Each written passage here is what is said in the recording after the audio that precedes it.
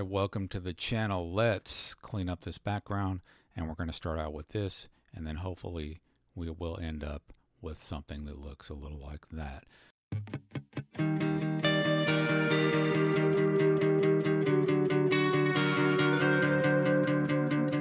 Not too difficult to do. We'll do this in Photoshop. So here we are with the original image in Photoshop. I'm using version 25, so the new Generative AI Fill and Generative AI Expand is now included in the regular release, so it's not even a beta. All right, so the first thing you notice is that the rim softboxes are in the shot as well as up in the corner. There's a softbox there. Yes, I could crop in a little bit, but it still wouldn't get everything that I want out of the shot. So for the sake of example, I'm not going to do that. I'm just going to show you how to get rid of all this stuff, right? So I'm going to compare the old way that I've been doing it, which is the content aware fill, with using, say, generative fill, and see which one, if in this use case, say a studio shot with a plain background, does that get you anything? Does it buy you anything to use those new tools in this case?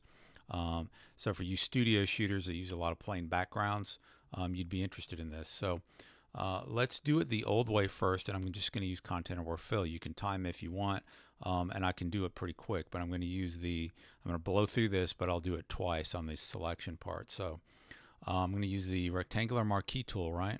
And I'm going to come here and I'm going to select this strip box right here, making sure I get this shadow. Hold down the shift key to make multiple selections. Come up here, select that softbox, still holding down the shift key. Select this one, still holding down the shift, and we'll get this piece of leg over here. Hold down the shift key the whole time to make multiple selections. Now I'm just going to choose Shift F5 on the keyboard, hit OK, and let's see what it does. Just like that, really fast, it got rid of all the stuff. There's a little artifact right there, so let's grab that and do a Shift F5 again. Boom, that's gone. Still a little artifact, man. That's just giving me trouble today. That's twice. And that's pretty good. So I had to do two little things to clean it up afterwards, right? But what, in a minute or so, I got that completed and it's all cleaned up, right? I did that all on the background layer. You're not really supposed to do that. So in the second example, I'll hit Control Z. If I had done it on a new layer, I'd just be able to delete the layer, right, and go back. So that's the advantage of doing this on these edits on a new layer. What do I mean by that?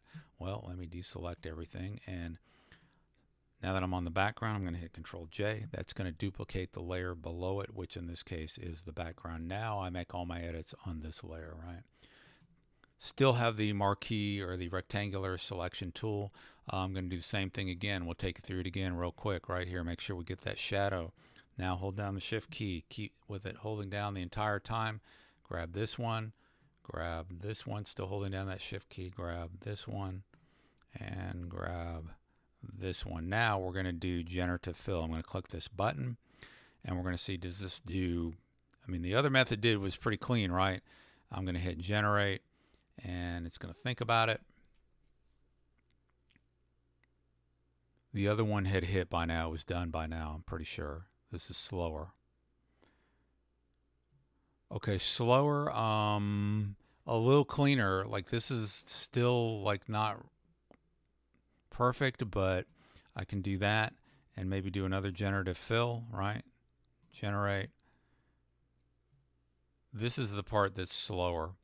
So we had to make two edits on the last one after the initial one, right, to kind of clean it up. This is taking way too long. Still not 100% happy with that. There's like still a dark spot over there. Generative fill, generate. Yeah, I just try to get a bigger sample area there. Taking forever. So this is definitely slower. I'm on the same amount of edits. Now it's giving me a problem because it actually, I'm on this generative fill layer, which it doesn't like you messing around with. You can't do any more edits. So I'm going to have to flatten everything down, or I could merge everything onto a new layer. Control Shift Option E, because it's not going to let me do anything on this layer, right? I just got to get a new layer. So let me try that again. I mean, this is acceptable, not to me, but I guess for some people it might be acceptable. It bothers me. So now it's going to work. It's not going to complain. So we're probably in the same state that we were with the other one. As a little dark spot up there. Can't remember if we really did anything up there though. So that was a little more painful actually than the old way. So I got to say, just because it was slower, I probably made maybe about the same amount of edits. I can't remember if I did 2 or 3 on the second one. The first one I did 2 post edits there. But just by the fact that the old method using content aware fill was faster, it was much faster.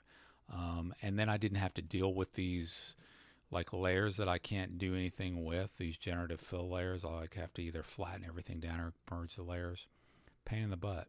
So I got to say, in this use case, I'm going to flatten everything down, right click, flatten image, get me back here, Control J, duplicate the background layer.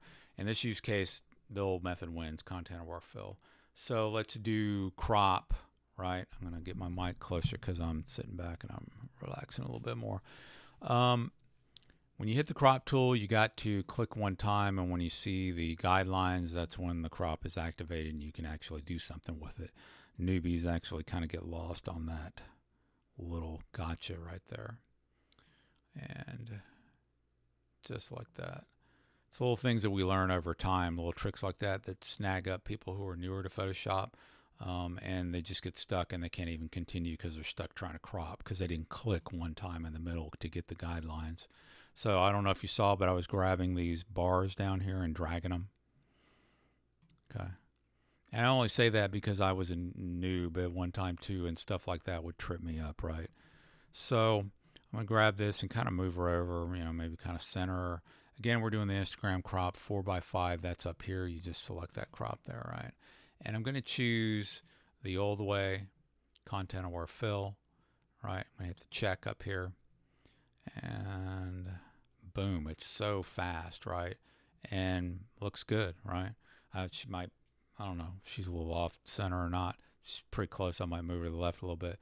That was fast. So let me undo that, Control Z, go back to where I was, and click on the crop tool again. Click on it one more time in the middle. That activates it to get your guidelines. Grab the handlebars here, pull them. She needs to actually be, about like that. Get a good crop. Give her a little headroom so it doesn't look like you had to crop and ran out of space, right? And that's pretty good. So now I'm going to use Generative Expand. Hit the check mark. And again, let's see. The other one had hit by now. The other one was done. So this is still slower and just as good. No, not as good. If you zoom in, you see there's a little line there. So fail. I'm going to have to come here, and I'm going to have to then clean it up. Maybe come just like this and do what? Generative fill, because I'm sticking with the newer tool. Waiting for it. So I'm just going to go ahead and call it the old in this particular use case. And see, I forgot I can't do anything with that layer. In this particular use case, I'm not going to do anything with the generative anymore. In this particular use case, the old method wins, content aware fill, hands down. It's faster. It's just as clean. It doesn't generate these layers that I can't do anything with. And, and I'm saying in this use case, I know there's other use cases where it's better suited to use the new tools, right? If you have a complex background and you wanted to use AI to expand that, in that use case, it's better off. For plain studio work, just use the old method. Plain backgrounds like this is, tools are meant to be used for the right purpose, and I think this is probably the wrong purpose for the new tools. That's what I'll say. Nothing against the new tools. I think used correctly and in the proper use case, you're going to see advantages. And this one, nah, just use content aware fill. All right, that's all there is to it. Smash the like. That really, really helps me with the algorithm when I start getting a lot of likes. It helps me get seen. It helps the video circulate more. So if you can do that, I really appreciate it. And subscribe if you are so inclined, and have a good one. Take it easy.